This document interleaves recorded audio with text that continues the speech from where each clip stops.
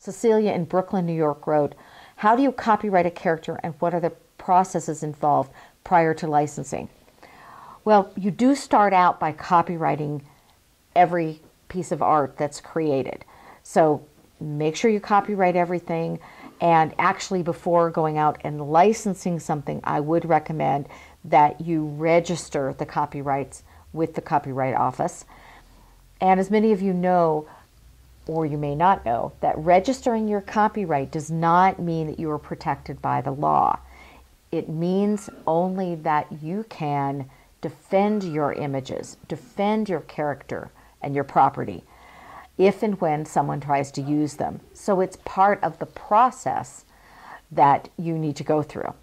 So to start, yes, use the same copyright that you would on your art, put that on all your characters, all your poses, everything. And before you license your characters, make sure you register it. But you need to do more, because with characters, you've got trademarks that can really protect, the image of a character in a certain way, along with the name, the brand name.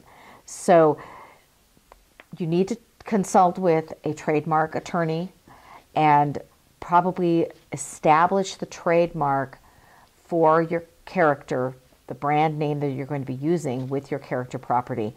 And you need to start in the US with whatever products you think you're going to start with. So you might start with television and publishing, or you might start with publishing and toys, or publishing and apparel, something like that. So pick a couple of product categories and know that trademarks are always done in a country, for a country and a product category.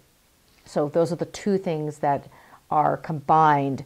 And you do the US for stationery, Canada for stationery, Japan for stationery, or the US for women's apparel, US for stationery, US for food and beverage, US for publishing, US for media, etc.